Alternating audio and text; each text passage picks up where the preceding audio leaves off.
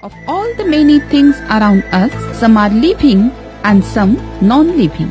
Living things include plants and animals. Now we'll observe some important characteristics of living things. Things that are valuable, important and used in small quantities are always measured very carefully and accurately.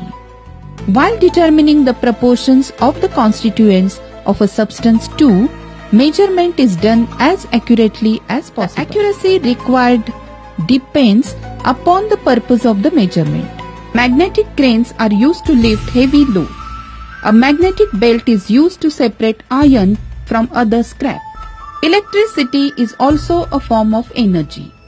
Electrical energy is used in several gadgets you use at home, such as the fan, fridge, washing machine, water heater and so on. If the number of frogs and birds which live on insects decrease, the number of insects increase.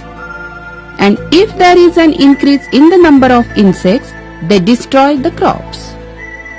The environment is useful and not just for necessities like food, water and air.